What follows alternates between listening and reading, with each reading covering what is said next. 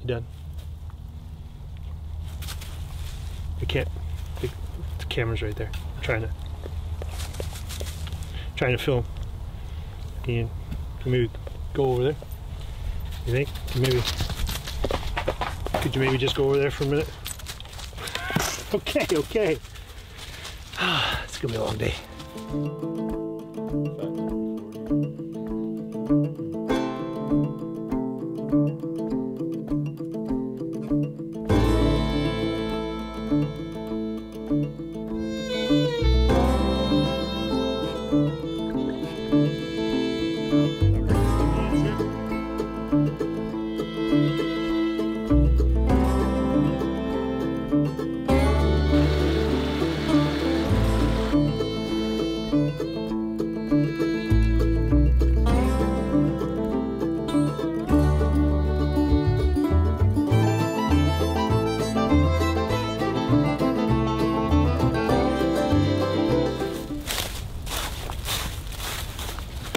Hi guys, Scott from Adrenaline Adventures here. Thanks for watching. I'm out in the woods with my two dogs, Scout and Ridge. They're Hungarian Vizslas. And we're out for a hike, and this will be my first dinner, or it's going to be more of a late lunch, at my canvas cabin, as I like to call it. So it's been a nice cold, crisp morning. It's about just below freezing right now, 0 Celsius, and a bit of a wind. I have a backpack full of food and a few other supplies. And if you've been following the series, I've made a few supply trips out here to stock up my base camp. And the whole idea of this base camp is to have a spot where I can go to that's close to my hiking trails, my biking trails, and just to get out in the woods and have some peace and quiet and hang out with my dogs. And I'm going to spend some overnighters in here. Have yet to do it. The last time I had a fire in the stove, I'm still not confident that I want to spend the night in there with the fumes and stuff, so I want to be extra cautious and have a few more fires in there before I spend an overnight. But today I'm confident that we can get a good fire going in there and cook up a really nice steak dinner with all the trimmings, and me and the dogs are going to have a great time. So thanks for joining us. If you haven't already done so, please subscribe to the channel, and if you really like this video, I hope you enjoy it, and please give it a thumbs up. I'd really appreciate it. Thanks. Cheers. So the first thing you might notice is that I got a camouflage netting on top. Last time I was out here, or 2 times before that, I noticed the white tent just glowed almost with the against the trees and the backdrop and the dead leaves. So I had that piece of camouflage for some hunting trips, and just to break up the silhouette of the white. I'm always waiting for my dogs to knock over my camera. Just to break up the silhouette of the tent, I just threw that over top of there just to help it conceal in the woods a little bit more. Okay, first thing I've been doing when I get here is this line is in my way, so I just don't like it. So I get this out of the way and I just tie it up behind there, and then I re-secure it when I leave.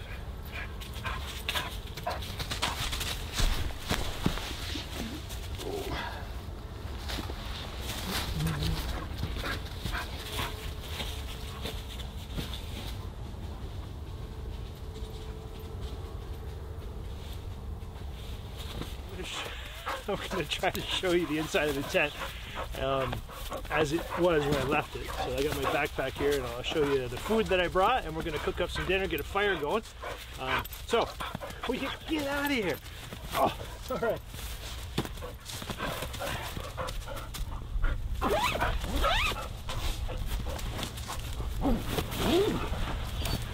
Okay.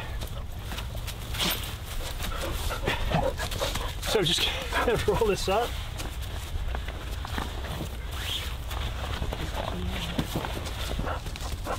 Strap here like most tents have.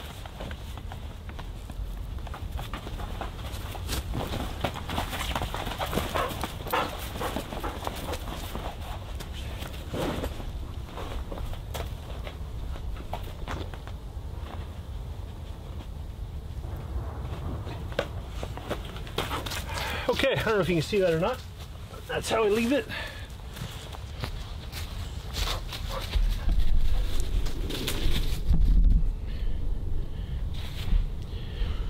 So that's my setup in there.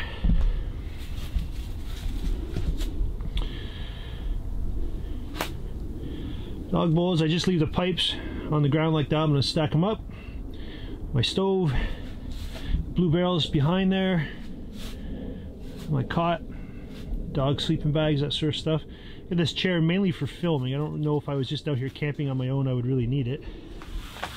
Watch out, I gotta be careful the dogs don't cut themselves in this stovepipe, so it's very...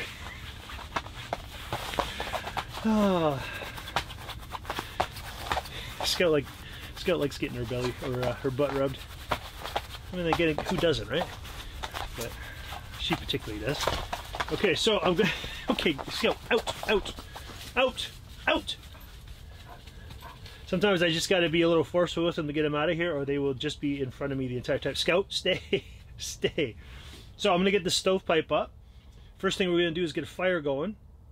I'll show you the food I brought, and once the fire's going and I got everything prepared, I'll show you what we're going to cook. All right?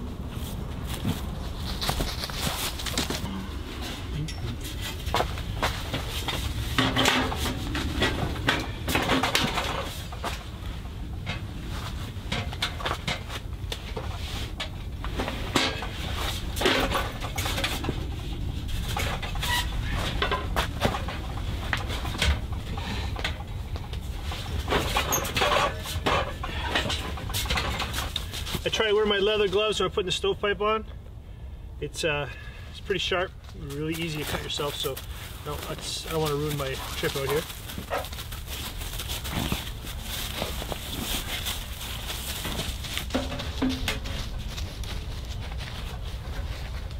Especially if you want to grab it by here and push it down. The perforated edges go at the bottom. There's different theories. The manufacturer of the stove shows it this way. I know some people think that water's going to drip in that way. There's two ways of looking at it. Eventually, if you had stovepipe and eventually the creosote would leak down, at least this way it leaks back into the stove, doesn't leak on the outside of the pipe and cause problems that way. So my opinion is each way you do it, there's pros and cons to it. Stove manufacturer wants it done this way, that's the way I'm going to do it.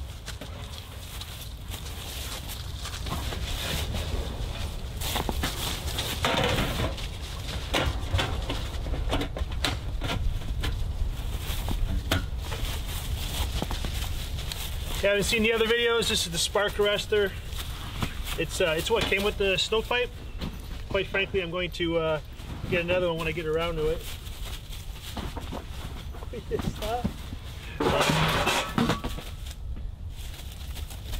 I'm gonna have to get their coats off. I think Scout's itchy with the coat on.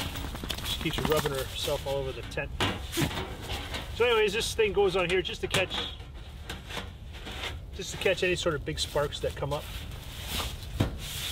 And then, let's go here.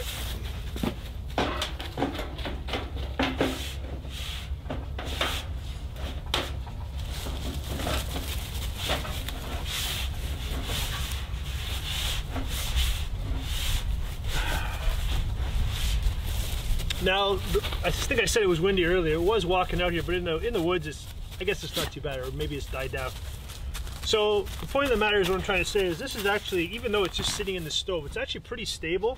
If it was a really strong wind out here, I could actually take a couple sections off to compensate for that. I mean, the whole idea of the height of the stovepipe is so that the spark has time to fall down and cool off before maybe it hit your tent.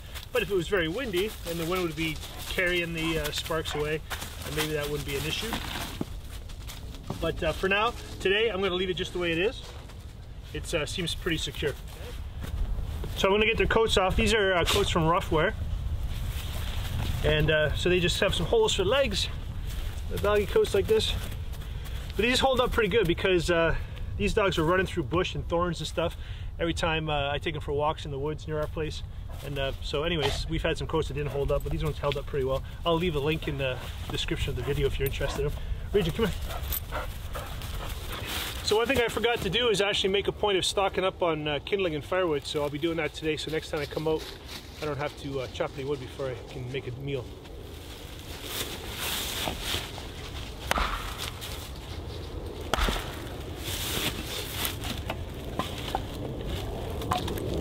You know, the other thing I'm going to do, I always try to encourage people, is I'm going to put my glasses on while I'm chopping wood.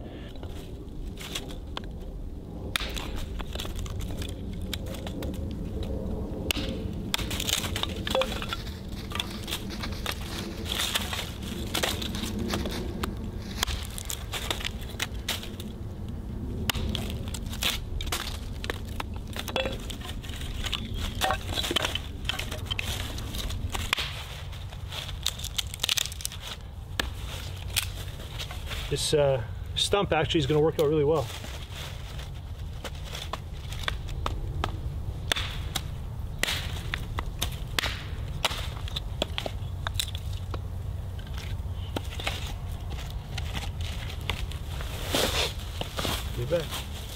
So not only do I have to worry about my own safety, but I got to worry about two dogs that are running around constantly, right? So, and then throw in recording this all on video. So it makes for a long lunch. Okay, let's go get. Let's go get. So I hope you guys have really enjoyed this series. By now, hopefully I have the videos out where I'm maybe reading your comments and seeing if it's been popular or not. I don't know what to make of it, but it's something that I've always wanted. I think everyone has different philosophies on what they're going to do with the channel or what their interests are.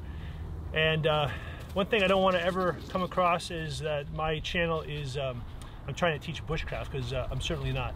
I'm more of an adventurer type. I like being on the go. I like doing different things, and I want to encourage people to do that. Not so much get into the woods. And I mean, don't get me wrong, it's great to know your skills, and it's great to be able to start a fire without matches.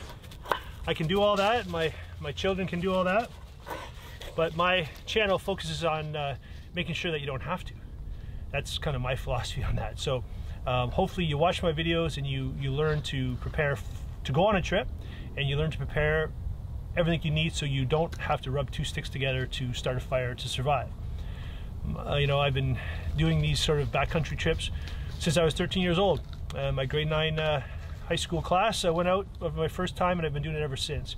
And I have no training. I don't consider myself a professional on it. I've learned from my own hard knocks, and I've learned from my own mistakes, and I try to teach people that. And I've always dragged people out into the woods, and you learn something all the time, and you learn something from everybody. So if building a bushcraft shelter is your thing, great. If that's what gets you out in the woods and gets you out away from a computer, away from a desk, then fantastic. That's great for you. For me, this base camp idea is perfect, because I like to be on the go. I'm going to be biking out here and hiking out here, and it's a place where I can come in, and it's a staging area almost, really. So I can make a quick fire, have a quick meal, bring my kids out here, and have a overnight with Griff and friends, and this wood stove in here is awesome. So it really opens up a lot of possibilities to be out here in really tough weather, where, you know, a tarp shelter, yeah, you can do it to survive, but are you really going to be comfortable? So my idea is I want to be out here and I want to be comfortable. So when I get out here and it's -20 and the wind's blowing and there's 2 feet of snow, I can be in here and be comfortable with the dogs and with whoever I bring out. So that's kind of the intention of this. So hopefully you enjoy it. Okay, it's definitely time to get a fire going. So I got some newspaper. Videotaping takes a while, so I'm well behind schedule, and I'm getting really hungry. So time to get a fire going. I got my kindling here. This here. I'm gonna see if I can get it going without, I've been putting sheets of bark in there, but see what we can do. Make sure the flue's open for start. Okay. These are the matches I normally keep with me on trips. They're great matches. I mean, any sort of waterproof, windproof matches, but these are particularly good.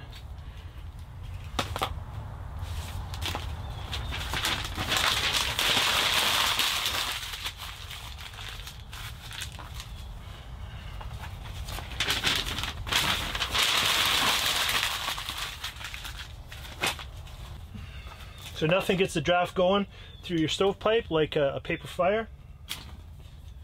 Go.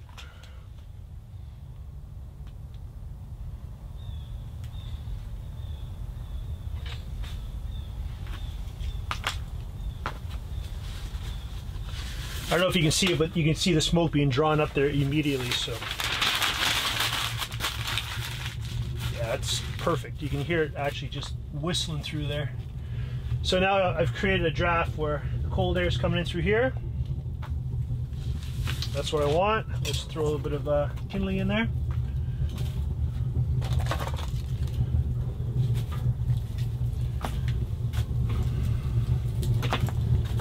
Just really throw these on. That's the idea of the leather gloves. I don't know how many times I've not really burnt myself serious, but I always thought, ouch, I wish I had some gloves with me.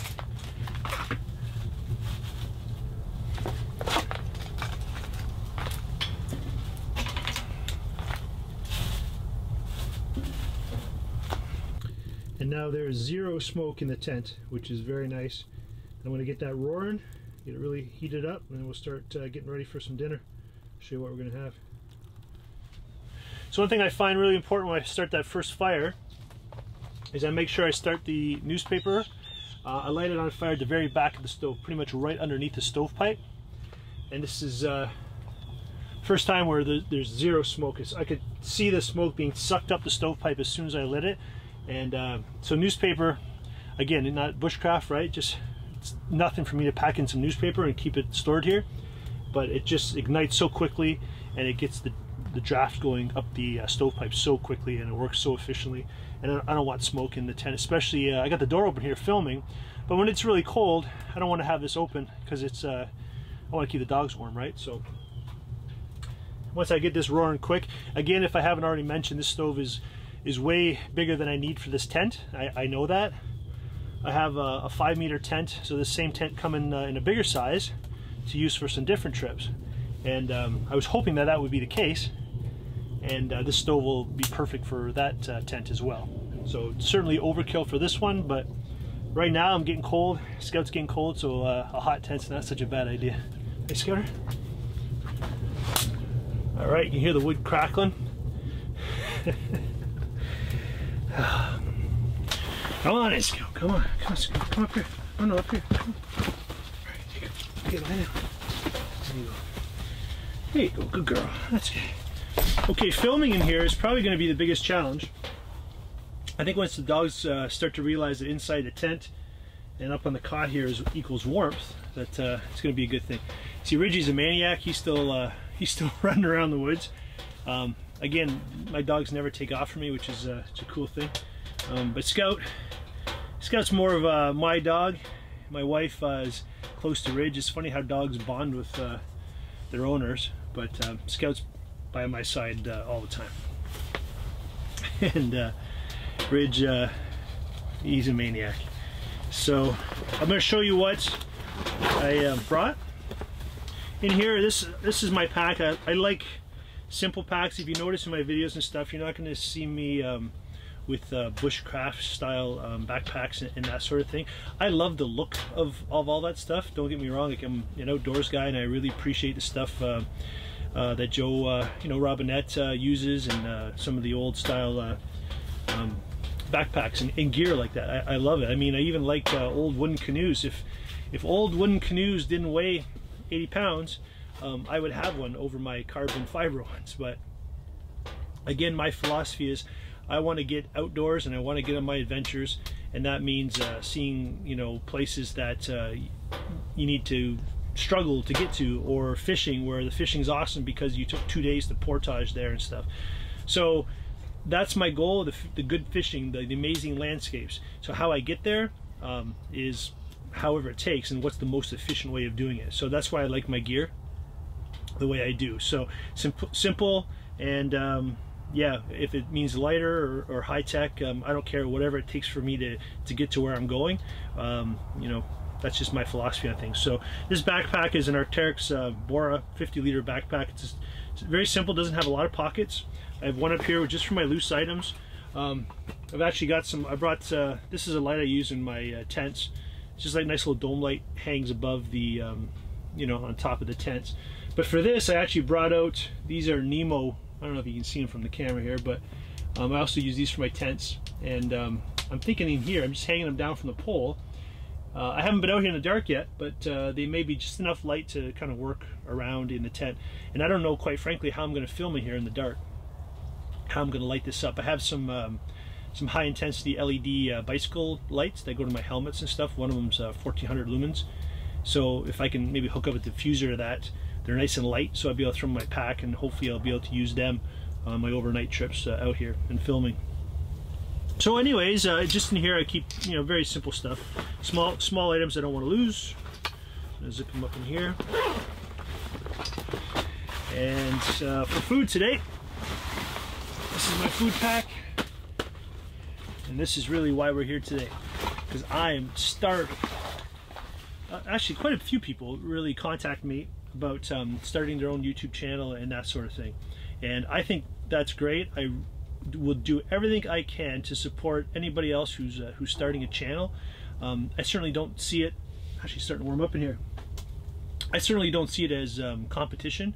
I see it as if one survives, we all survive. The more the better. And ultimately, the cream will rise to the top. And if you start a channel and yours is better than mine, ultimately viewers will decide who's successful or not. And I do this mainly because I enjoy doing it. And it's funny, I stumbled across a VHS video. Me and my wife in 1994. We were just dating about a year, and we did a 3-week trip, something I had always wanted to do. And we drove from southern Ontario through Canada all the way out to Vancouver Island, camped all the way through Banff and Jasper and Pacific Rim National Park, and then we drove through the States, through Yellowstone and Mount Rushmore and Montana and Wyoming, and just an amazing trip. So the point of the matter is, I dragged a I dragged this huge camcorder out on that trip and recorded it in 1994, just for the sake that I liked recording things. So I've always done this, so if I won the lottery tomorrow, I would probably still film all my trips and do all this work, just because, I don't know, I just like doing it, I guess. And yeah, so when I'm not around anymore, I look at it this way: my grandkids will have lots of videos of their granddad, and they can see all the crazy adventures he did. Anyways, if I can give a shout out to anybody who's starting a channel and is serious about it, I'd be more than willing to. So the best way to contact me is through my email, scott@adrenalinadventures.com. Whatever I can do to help anybody, I'd be more than willing to do so.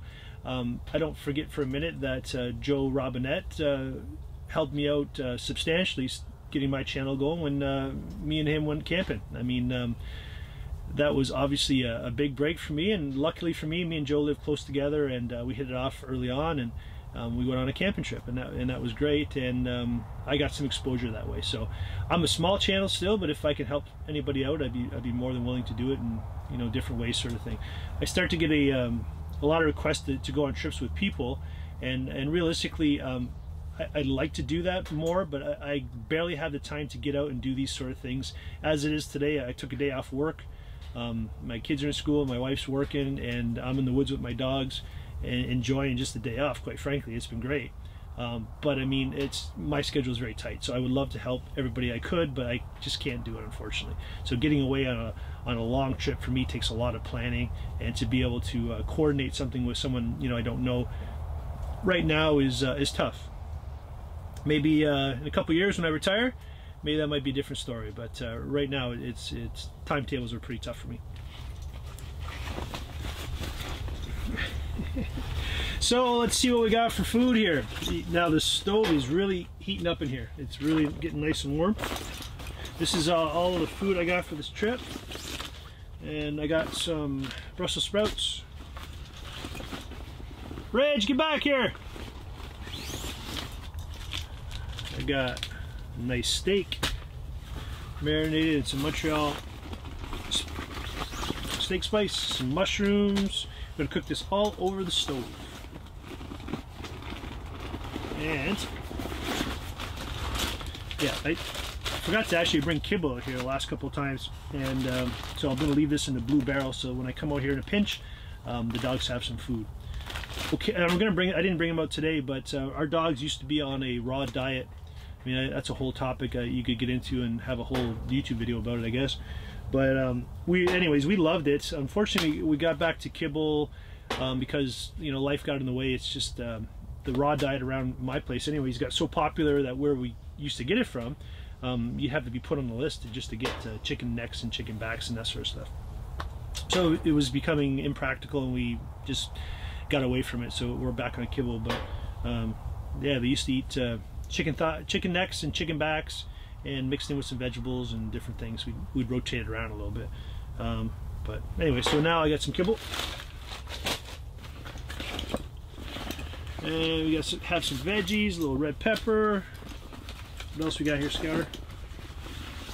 Ooh, sweet onion. And I got some treats for you. I'm going to cut these up for the dogs because I'm going to need their cooperation when I'm cooking. So this is going to be their treats. Oh, some cheese, some Balderson old, extra old cheese. And some potatoes. Did I mention I was hungry? And some butter and some garlic. And that should do me right there. So with that,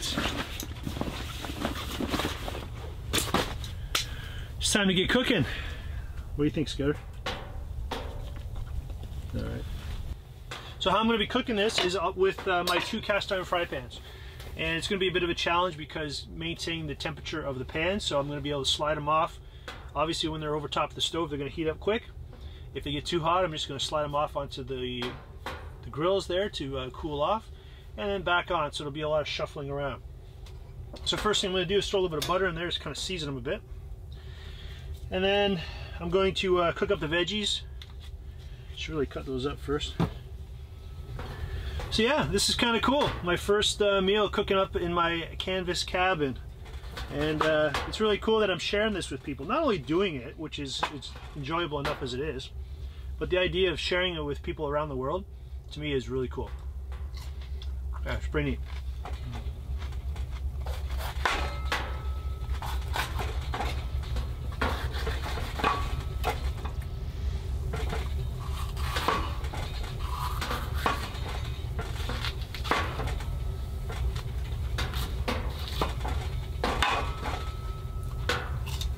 Just a piece of foam that I have that the dogs are going to sleep under the, hopefully, maybe I'm naively thinking that they're going to sleep where I think they're going to sleep. That's the plan anyways. Anyway, so I'm just using that to put all my food and prep on it right now. So I'm just going to roughly fry up these along with some onion. And I have a Ziploc bag for the biggest thing camping, and I find is trying to keep things organized. And when you accumulate garbage and scraps like this, yeah, I could throw this in the, I could throw it in the stove, I guess, but I'm just gonna throw it in here. Same thing with the onion. This is a nice sweet onion.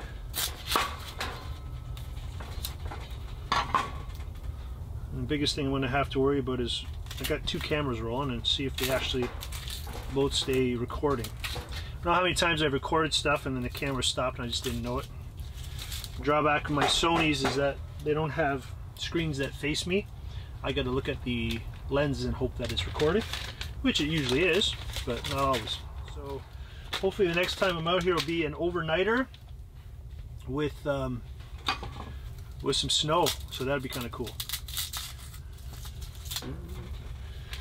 And then the heat, things are heating up.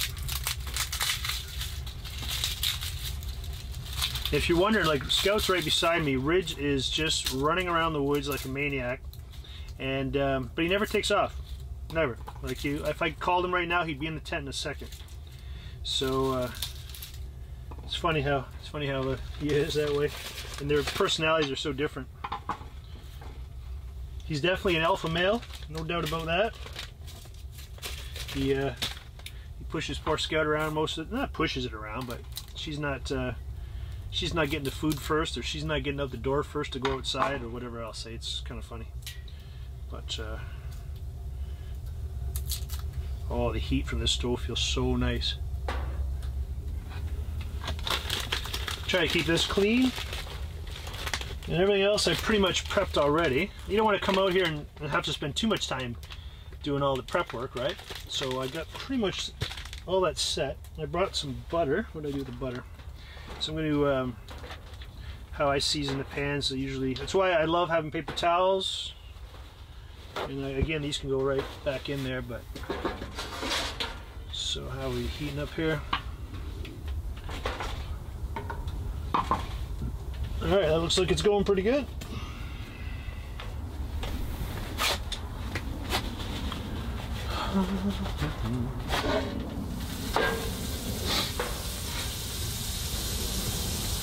You can tell by the way the butter's melting on my pan is that the stove I have tilted slightly down toward the middle of the tent, so that the elevation leads toward the stovepipe. So when the smoke hits the top of the stove's tilted this way a little bit, so that the smoke naturally wants to go up toward the stovepipe. Okay. And this is my favorite Granville Island Winter Ale, my favorite beer in the wintertime.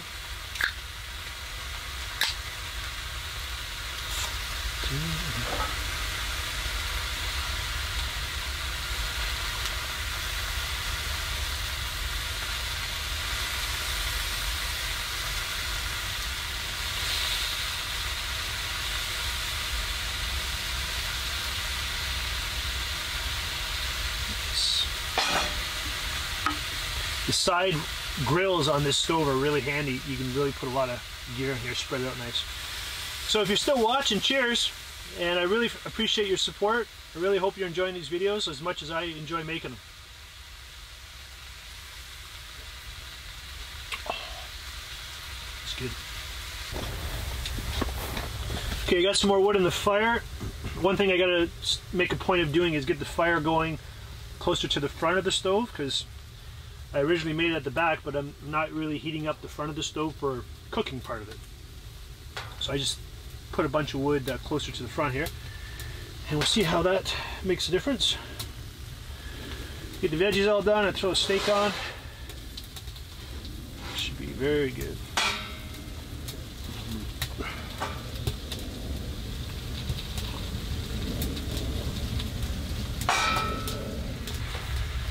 This almost feels like hunt camp. Years ago I used to go deer hunting with my buddy Bill. You've seen him in the videos, and his dad invited me. His dad's since passed away, but great guy, and really I owe him for getting me into deer hunting. It was something I always wanted to do, but never really had anywhere to go. So we used to go up to Lanark County deer hunting years ago, and always used to stop for cheese at the cheese factory. And every time I carve into a block of white extra old cheddar, I always think of Pat Donnelly.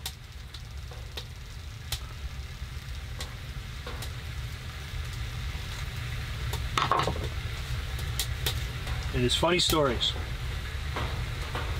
If anybody out there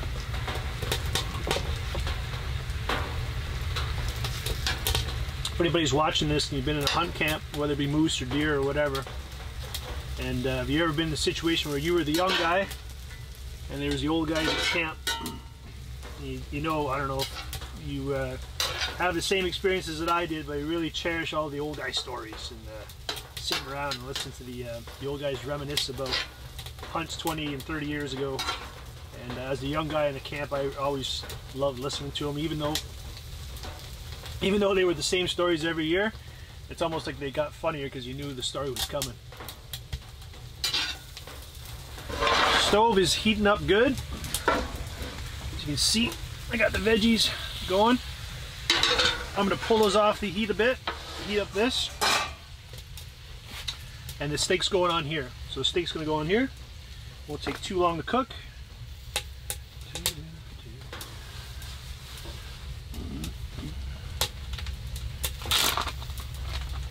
There we go.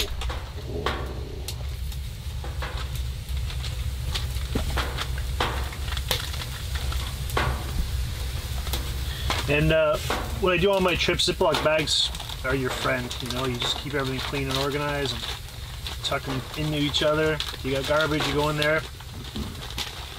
I never leave garbage at a campsite when I'm backcountry camping.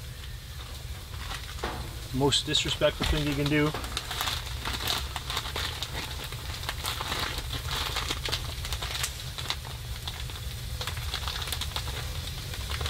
Whoa, you smell something, huh? You smell something, huh? This is garbage, you don't want that.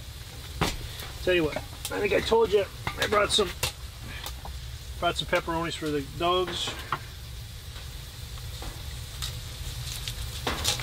Oops.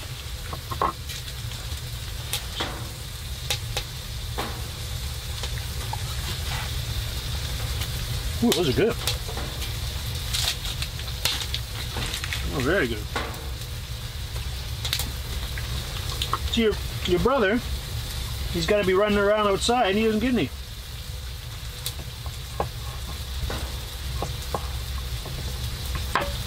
I like that, huh?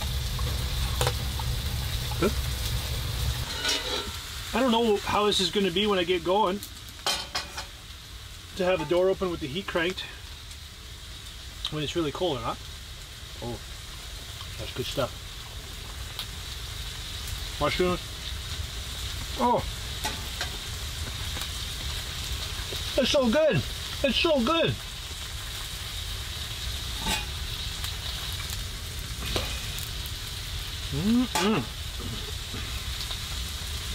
So yummy. So it's one thing to cook a meal like this at your house. I must admit, it's pretty cool to be able to cook it in a canvas tent over a wood stove, or my canvas cabin with a wood stove. I love the idea of this. I know you want some. And I can see even doing this more than I thought I was going to. That's how cool this is. And this is small. I mean, it's not big. I thought I'd be able to get maybe 2 people in here with the dogs and stuff, but I mean, if we didn't have the cot. But with the wood stove in here, it really is a perfect one-person tent with a dog. I mean, if that's all you had, it's absolutely perfect. Especially if you didn't actually have 2 video cameras going and everything else. But the 5-meter one that I'm going to get has 2 doors, and apparently it attaches to this one. So that'll be kind of neat. I got a March trip planned with that.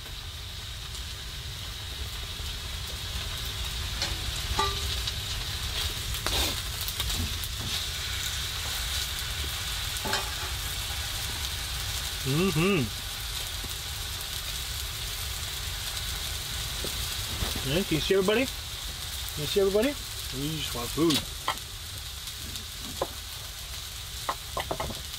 I'm not even gonna take Ridge anymore. What? Want a kiss? What's it? You good?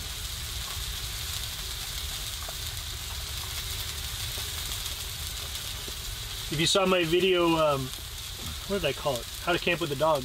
Me and Scout went to Killarney for 3 days, and we did some canoeing and stuff. Scout's really great in a canoe and hiking, and she's our low maintenance dog. If you haven't even noticed, like Ridge hasn't even popped in here. He's just out running around, and he's not far. He's chasing squirrels and doing his thing.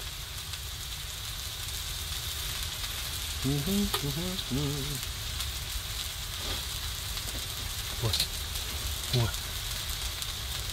All right, guys, it's time to eat. I have a plate, but I'm going to eat right on the fry pan.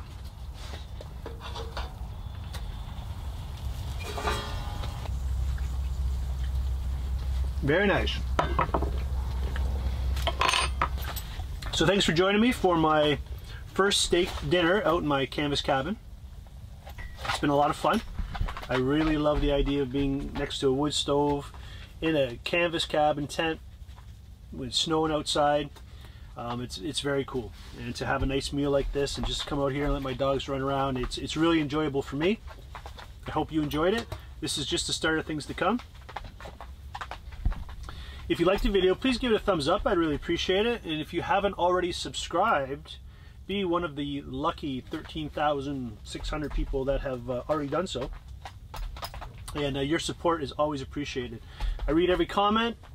I always get a kick out of reading some of them. And you know, my longtime supporters, I really truly enjoy seeing your comments come up. And I actually, when they're late, I look forward to them. I wonder what happened to you. But yeah, thanks again. Really appreciate everybody's support. And I love the fact here, getting emails from people that my videos inspire them to get out themselves and do stuff. So it doesn't have to be an epic trip. It just needs to be getting outdoors and challenging yourself, whatever that challenge may be for you. And it'll make you a better person. So I really appreciate you watching. Thanks, and we got another one in the books.